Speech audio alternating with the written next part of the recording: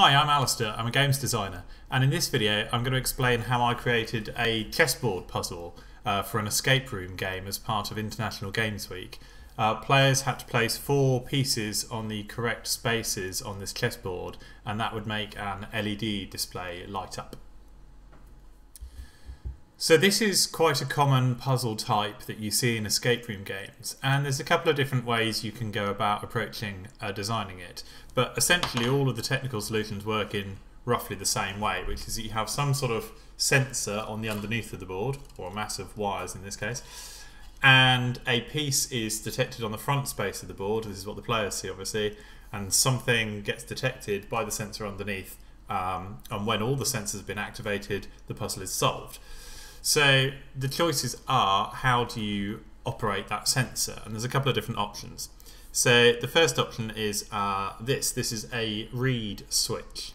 And a reed switch is a really simple mechanical switch. It's got 2 metal plates inside it that are very close together like that. And when a magnet is placed near the reed switch, the attractive force on the metal plates causes the contacts to close. That creates a circuit that means a current can flow, and so if you have a magnet in the bottom of all of your chess pieces and a reed switch underneath the board, when all of the contacts are closed, the circuit flows and the puzzle is solved. So this is a different type of sensor. This is called a Hall sensor, and like the reed switch, it's activated by detecting a magnet. But it's got a couple of important differences between the reed switch as well. So remember, the reed switch just has 2 simple connectors, an input and an output, and the presence of a magnet either makes the switch open or closed, so it's all or nothing. A Hall sensor has 3 legs, and the way it works is that you apply a voltage between one pair of the legs. It's normally between the middle leg, which is a ground, and a voltage in on one side, and then depending on the amount of magnetic field in which the sensor is placed, a variable proportion of that voltage can then be detected on the other leg. So it's a bit more complicated to understand than the reed switch, but what it means is that you can actually get a variable response. Let's say you apply 5 volts, which is the output of an Arduino, conveniently enough. So if you apply 5 volts between the ground and the voltage in on one side, at rest, so when there's no magnets around, the voltage detected on the other leg is normally around 2.5 volts, so it's about halfway of the input voltage. If you place a north or one pole of a magnet in front of the sensor, the voltage will increase right the way up to the maximum, so you can detect all 5 volts on the other leg. If you place the other pole of the magnet near the sensor, it will decrease all the way down to no volts at all, no voltage coming through. So you can get this whole spectrum of responses, whereas the reed switch was on or off. This gives you effectively an analog reading all the way. And that means that you can adjust the sensitivity in your program to make it more or less sensitive. Now, Hall sensors come in lots of different varieties. I'll show you the link to the exact Hall sensor I'm using. This is an SS49E. But I should just point out that the pins are sometimes different in a different order in different Hall sensors. So you need to make sure you plug the pins in the right way around. And they also come in other varieties as well. So you can get something called a latching Hall sensor. A latching Hall sensor will turn on in the presence of a magnet, but not immediately turn off again until it detects an opposing polarity magnetic field. You can get ones that have different sensitivities as well, and you can get ones that are either bipolar, which is what I just described, which is where the north and the south pole of a magnet alter the voltage in different directions.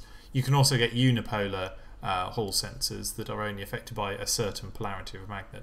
So they're a bit more complicated to understand, the reed switches, but they are a lot more flexible, and you can use them in a wider variety of applications. Another solution you sometimes see used is one of these. This is a RFID sensor, so the sort of thing that you would normally see in a key fob to activate some kind of access lock. And this is not activated by a magnet. This detects the presence of a little RFID tag like that. So if that was placed on the bottom of the chess piece and the sensor was underneath, it could detect that the piece was placed on top. Now the big advantage that this has over the two magnet methods is that these tags have a unique ID on them. So not only would the sensor be able to tell that a chess piece had been placed, but it would actually be able to tell the unique chess piece that had been placed. So for any kind of specific object recognition puzzle, these are really useful, and I'll have another video where I do explain how I use these in the future. But for this particular puzzle, for the chessboard, I decided to go with the Hall sensor. So the first thing I did was start with my chess pieces. These are the chess pieces that fit nicely on this board. Like that, you can see they came with the board. Again, I picked this up from a charity shop for £3. Highly recommend it as a source for all of your escape room supply needs. And these pieces have a felt bottom on them, which fortunately was fairly easy to peel back. And underneath the felt, I simply drilled a hole just large enough to conceal one of these small neodymium rare earth magnets. These are very, very strong magnets for their size. They're hugely strong, and they can easily be detected by the Hall sensor, even going through the thickness of the chessboard. So that's ideal for my purposes. Then to install the sensor on the underside of the board, you'll see this is my kind of this is my test piece, which is why it's in kind of such a scrappy state. But it was just as well really in the real thing. So I kind of chose which pieces, which positions on the board I wanted the player to have to place pieces on to activate the puzzle. And I did that by looking up a particular well-known end game called the Saavedra position, and I chose that. Remember, this was all part of a wider room escape game, and I've mentioned in the past it's important to try to get your props to tie in both with your theme and your narrative if possible. So this tied in with the theme because the theme of this escape room was games. The solution was described in a book of well-known chess studies, and it described in the book the positions that the pieces had to be placed in. So that's what gave the player the information of what they needed to place where on this board. So the circuit for this puzzle is actually quite straightforward in terms of wiring. But like I said, it can be easy to get muddled up with which leg of the Hall sensor gets attached to which input and things like that. So it's always a good idea to test your designs on a breadboard before you actually install them into the prop itself. So that's what I'm going to show you now. So I'm just going to try and demonstrate how this Hall sensor works. So here it is, and you see it's a tiny little D shape. So I've got the narrower side away from me, the longer side towards me. I'm just going to plug it into this breadboard here. I'll just get that in there. There we go. Okay, so what I've got here is I've got a, here's my multimeter. I've got a 5-volt supply coming in on the right-hand leg, and then ground in the middle. And then on the left-hand side, I've just got this sensor, which is also reading across to ground. Now you see it's a 5-volt supply. It's coming in just over halfway at the moment, just over 2.5 volts is currently being detected. So that's at rest with no magnet. If I take this magnet here and place it in front of the sensor, you'll see the voltage between the sensor leg and the ground has gone right the way down now to under 1 volt. If I take the magnet and spin it round, so I've got the other pole and place it in the same way, you see the voltage has gone all the way up this time, so closer to 5 volts. I can place it on the other side of the sensor as well. So Hall sensors generally work a bit better in one direction than the other, but it does work in either side of the sensor as long as it's in front of the face. When I take the magnet away, it returns to the resting position again of just over 2.5 volts. So once I'd made sure that I'd got the wiring correct for each individual hall sensor, I could then get on to actually creating the entire circuit. So I had 4 different hall sensors, one underneath each of the squares of the board, and they were going to share a common ground and also a common 5-volt supply. So that was 2 of the legs of each sensor. And then the final leg of each sensor I was going to wire to individual pins on an Arduino board. Now these are brilliant. I love Arduinos. This is the Uno, which is kind of the standard model, as it were. They're very cheap, very flexible, and you can use them to control all sorts of electronic projects. Now, I suppose technically I didn't really need an Arduino for this particular puzzle. All I was doing was measuring voltage, and I could have just done that without the need for a processor.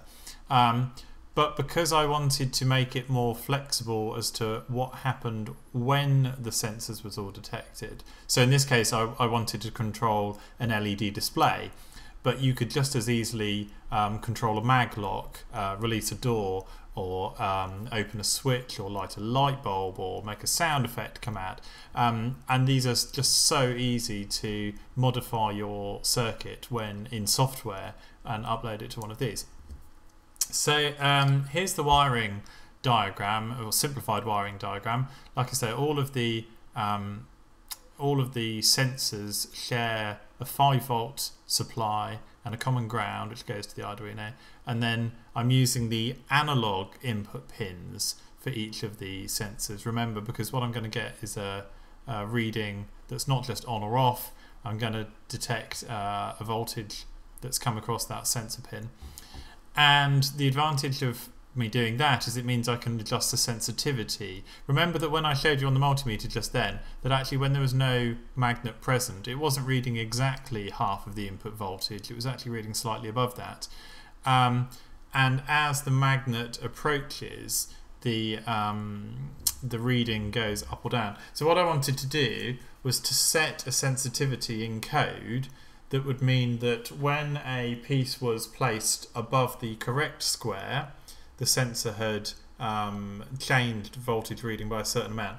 But if it was placed on the square next to it, for example, I wasn't getting an erroneous reading above the sensor.